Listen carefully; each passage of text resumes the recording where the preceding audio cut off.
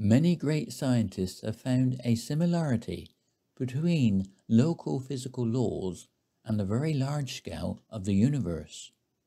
One way to explain this is by a universal geometrical process based on conformal geometry, where angles remain the same, but there is no notion of scale.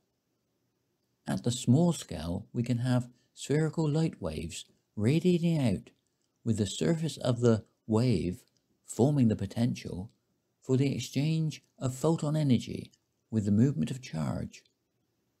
At higher temperatures in the form of plasma, charge can cover a whole star or even a large area of interstellar space.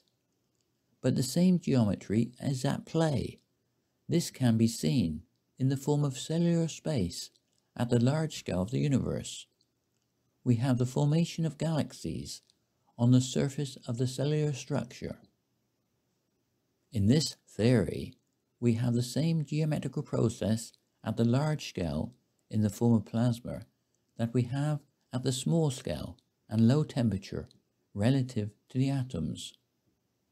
We can see this with the organization of charge relative to the membrane of each living cell.